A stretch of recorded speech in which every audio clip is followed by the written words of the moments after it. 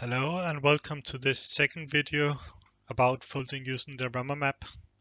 This time we're looking at Unsolved de novo freestyle 104. I'm tokens.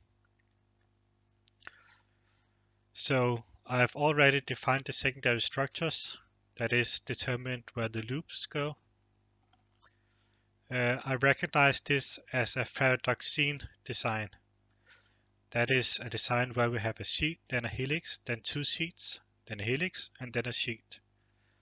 And the two middle sheets, they have odd lengths. This is necessary for a paradoxine design.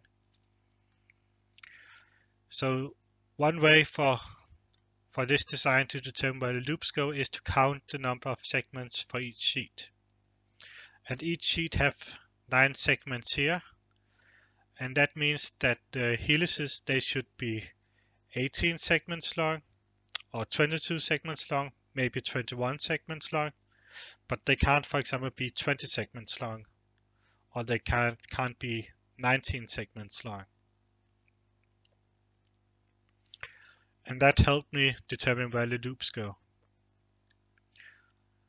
So we just start by running ideal SS on each secondary structure, like in the previous video.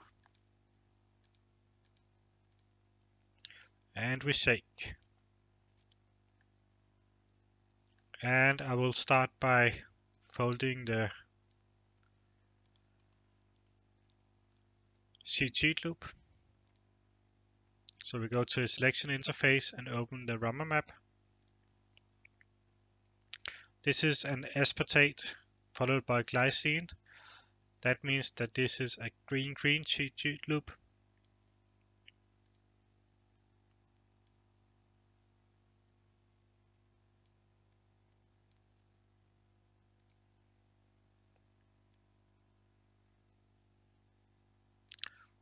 Like this.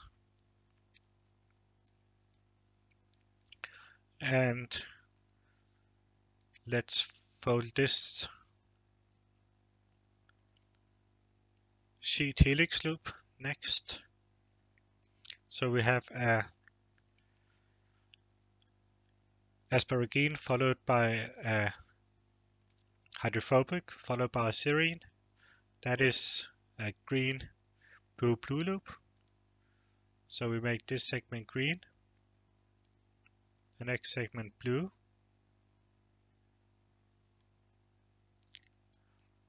and the last segment blue as well. Like this. And then let's fold this helix sheet loop. This is a green blue loop, so the first segment should be green. And the second segment should be blue.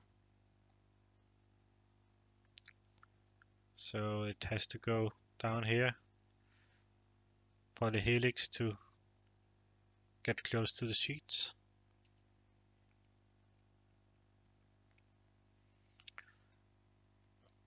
And let's fold this. This is also a green blue loop. This is a helix sheet loop.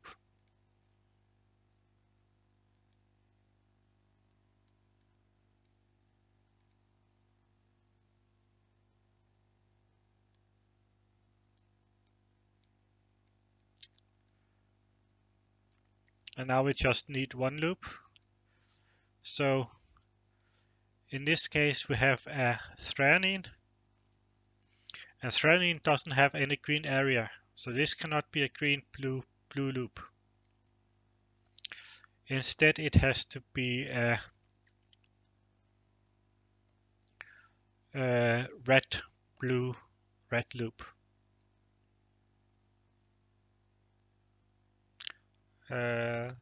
No, that's incorrect. It's a blue loop. That's how it is.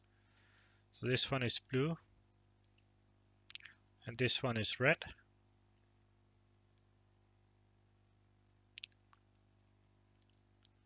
And this one is blue as well.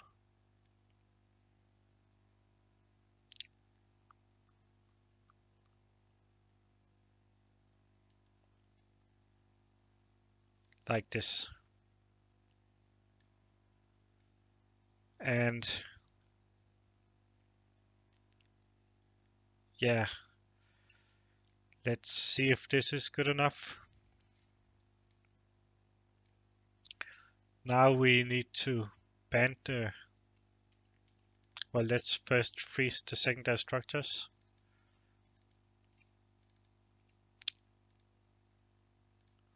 And unfreeze the segments on the sheets adjacent to the loops. And we need to add bands to help wiggle, get things into position. And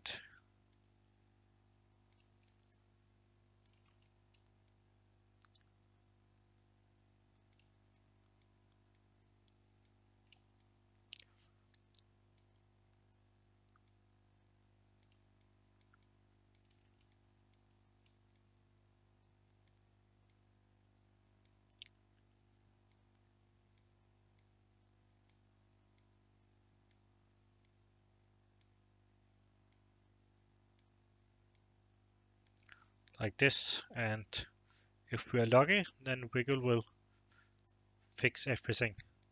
So we wiggle at low clashing importance.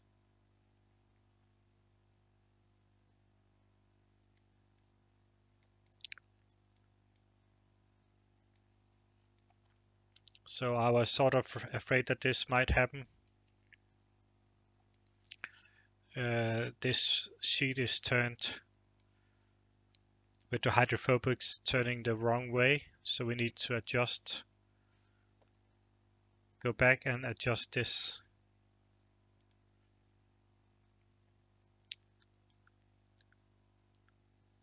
This loop. This looks better, so let's try again. Wiggling.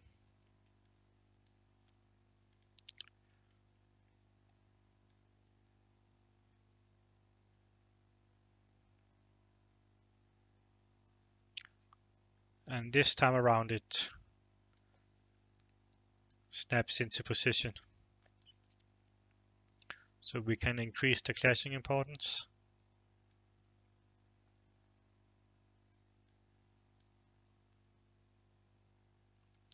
And now we can remove the bands and wiggle at full CI.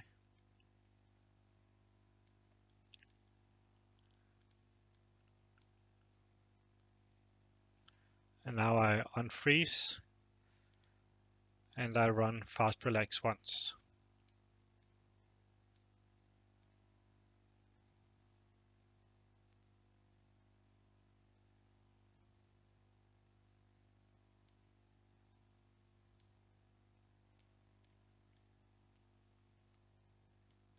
And we see that we have gotten this right because the hydrophobics are nicely hidden away.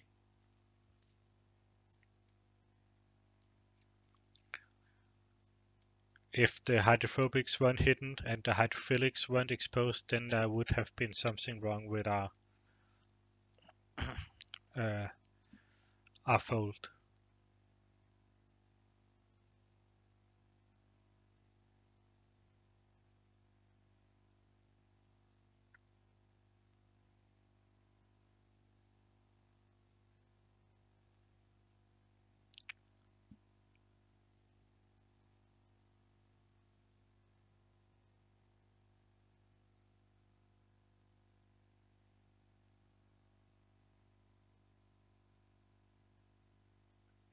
And that's it. Thank you for watching the video.